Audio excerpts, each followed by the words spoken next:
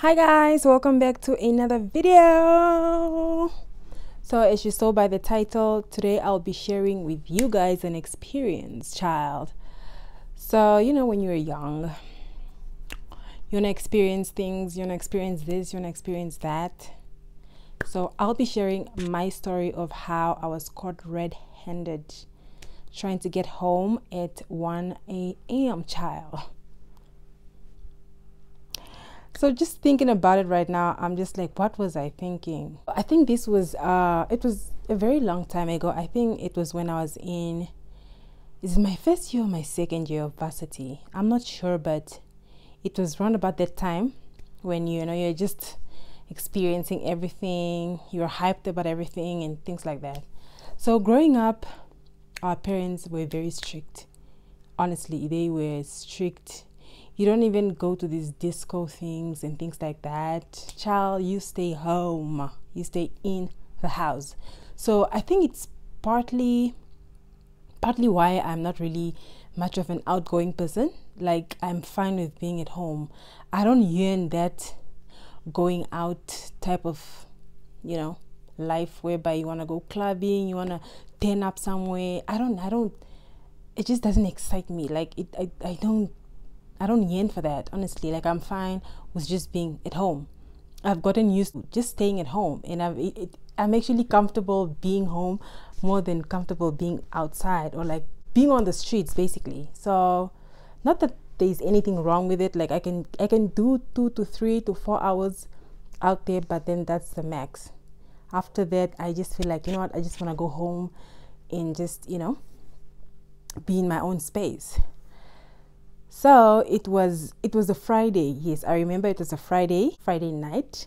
So I had a friend who was coming in town, right? And then they're like, no, let's catch up, let's go for a drink and things like that. And I'm like, yeah, let's go.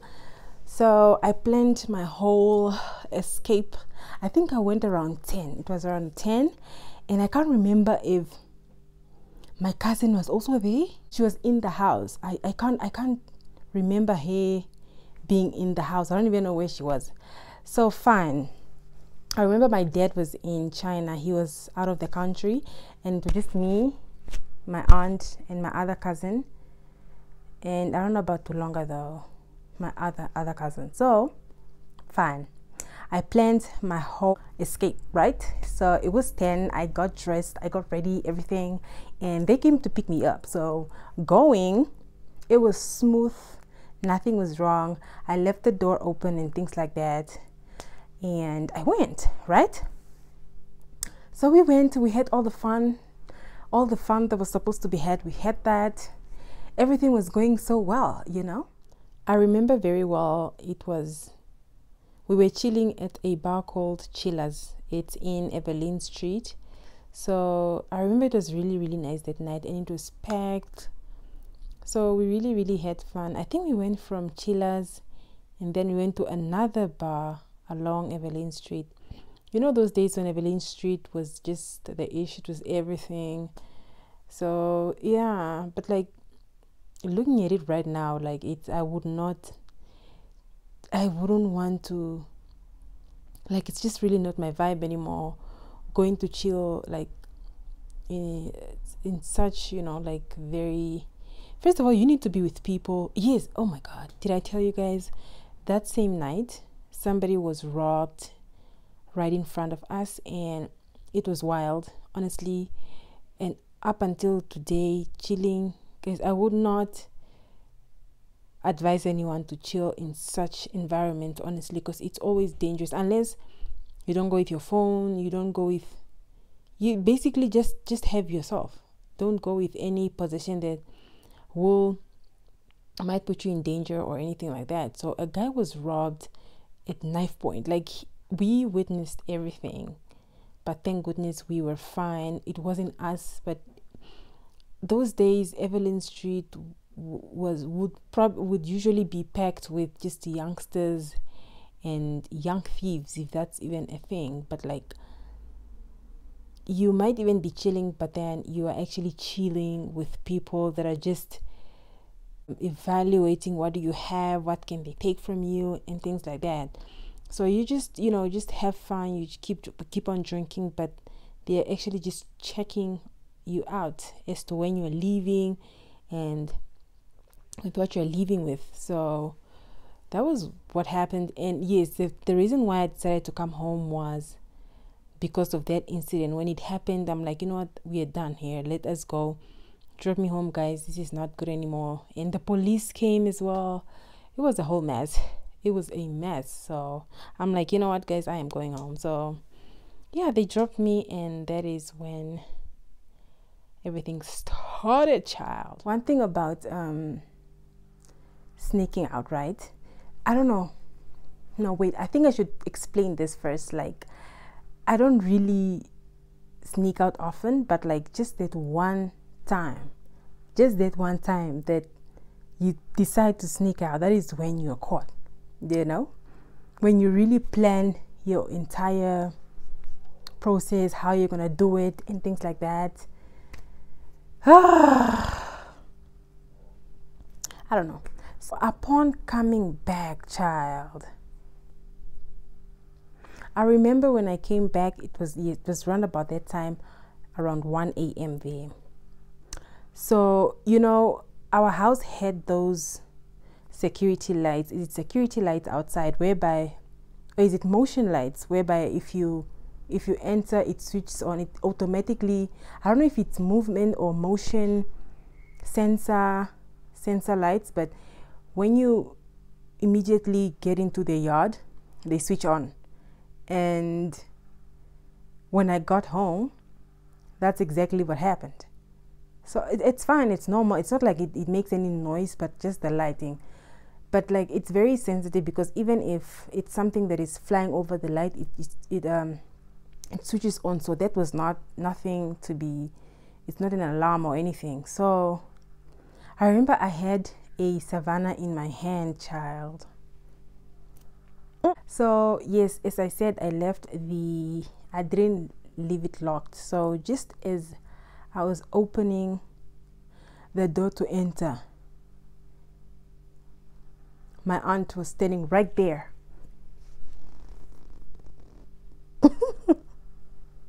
So here's the thing. Our door, our main entrance is straight up. Like, you know, there's a main entrance, and then when you walk in the sitting room, and there's another room, there's another door that leads you to the bedrooms and like a corridor. But like when you enter, it's a sitting room, and then on your right, then there's a kitchen that goes in. Like, yeah. But like, if you look straight, there's like a long corridor that now takes you to the rooms and the outside places. And that, yeah. So what happened was, it happens that she was coming from her bedroom to go use the bathroom, right? And you know, it's funny how I was just bad luck that day, because just when I was entering in, like opening the door, there she was, you know. And the first thing she asked me is, where are you coming from? I froze. I just froze. I didn't even know what to do. I'm like, my goodness, how are you going to the toilet just now as I'm coming in? So anyways, after that, like, there's nothing I could do anymore, you know. I had my drink in my hand, so I proceeded to my bedroom, and I went with my drink in my hand. The damage is already done, so you talking back is just going to put more petrol into the already fire that is there. So I just decided, you know what, whatever comes, I'll face it tomorrow. Because first of all, I was tipsy, I was just all over. So I'm just like, you know what, best thing to do right now is just to go to my bed and sleep. Wait, no guys, here's a full story. First of all, that same night, my aunt called my dad in China to tell him what had happened. I'm like, couldn't you wait tomorrow or something? So I think what saved me was the days that passed by, because my dad, I think, came after 4 days, and me being me, I don't constantly go out. Like, I wasn't really a problem child. I think it just passed.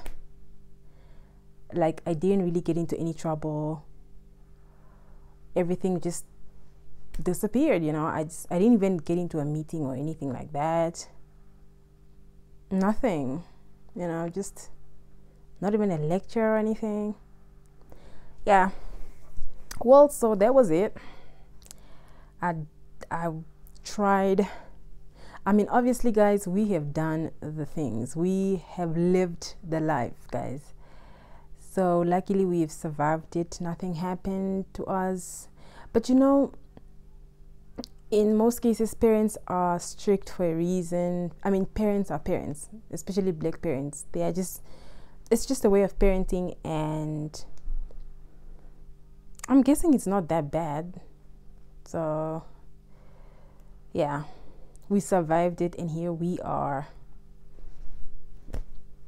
So guys, that brings me to the end of today's story time.